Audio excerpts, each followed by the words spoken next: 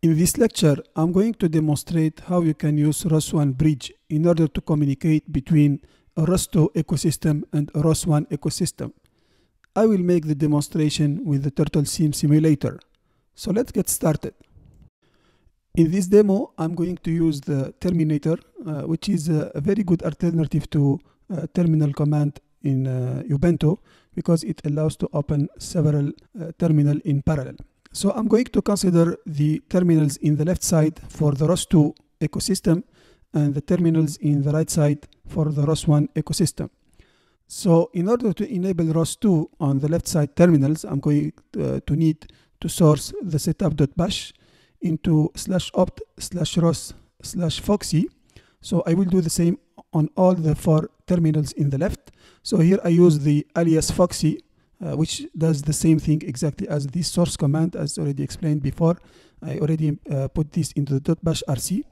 And in the right side, I'm going to source the /opt/ros/noetic. This is for ROS1 and setup.bash. So now we can run ROS-core on the right side terminal because ROS1 is enabled. So I have run ROS-core here. And I will do also the same for the terminals on the right by sourcing the setup.bash into the ROS-noetic. Okay, so we do this on the second terminal and also for the other terminals. So I will use the alias ROS that I have already put in the .bash rc, which does the same thing as source/opt/ros/noetic setup.bash. So now we have everything ready for the demo, and now I will start the Turtle Sim simulator in the ROS2 ecosystem using the command ROS2 run turtle sim node. And here you can see that I have a turtle sim node which belongs to the ROS2 ecosystem. And then on the right terminal where we have ROS1, I'm going to run the turtle teleop key of the Turtle Sim simulator on the ROS1 ecosystem. We can now identify the list of nodes in the ROS2 ecosystem using the command ROS2 node list, and here we have only the Turtle Sim simulator as you can see. And also on the ROS1 side we have ROS node list, we have the teleop turtle node. Okay, so now let's try to move the Turtle Sim using the teleop. But before this, let's see the list of topics available. So here we will use ROS2 topics list to find all the topics in the ROS2 ecosystem. We have turtle1 cmdval, and in the ROS1 ecosystem we will use ROS topic list, and we will also have turtle1 cmdval. But of course turtle1 cmdval here in ROS1 is different from the topic turtle1 cmdval in ROS2. Okay, so let's see this in demonstration in action. I'm going to try to move now the Turtle Sim using the teleop that I have opt in ROS1, and it's not possible to move it, as you can see. So let's illustrate even this using ROS topic echo. I'm going to echo the turtle1 cmdval in the ROS1 ecosystem. Okay, using the command ROS topic echo turtle1 cmdval. And I will do also the same on ROS2 using the command ROS2 topic echo turtle1 cmdval. Okay, so now we will echo on both topic, both on ROS1 and ROS2, and let's try to move now the Turtle Sim. You can see now we can see the teleop or the cmdval messages on the ROS1 ecosystem from the teleop, and there is nothing heard in the ROS2 topic echo on the ROS2 ecosystem. And this is natural because these are completely independent and they are not linked with each other. So, and this is where ROS1 Bridge comes into play. ROS1 Bridge allows to bridge between ROS1 and ROS2. So how we can do this? We can run the ROS1 Bridge.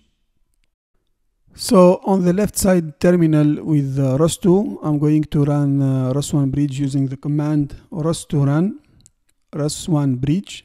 And then there are different types of bridges like dynamic bridge and simple bridge. I'm going here to use dynamic bridge. In future lecture we are going to discuss the difference between the different types of bridges.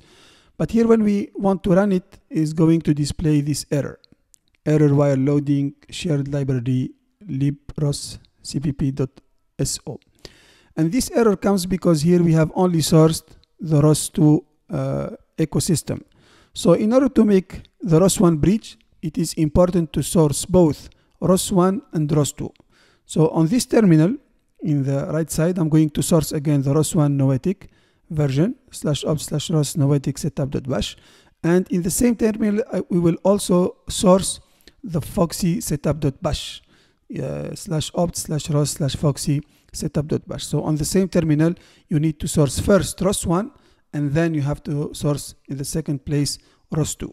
And of course, ROS2 have to come at the second place so that you are able to run the ROS2 command over this terminal, and at the same time, it will be aware of the existence of ROS1. So now you can run the same command, ROS2 run ROS1 bridge dynamic bridge. And now the ROS1 bridge is going to execute and will be waiting for commands. And now it's possible to bridge and to communicate between the ROS2 ecosystem and the ROS1 ecosystem. Let's now try to move the turtle sim simulator from the teleop of ROS1, and you will see now that the turtle sim is now moving. I'm using the turtle teleop key in ROS1 to make the turtle sim robot in ROS2 moving. So this was not possible before starting the ROS1 bridge.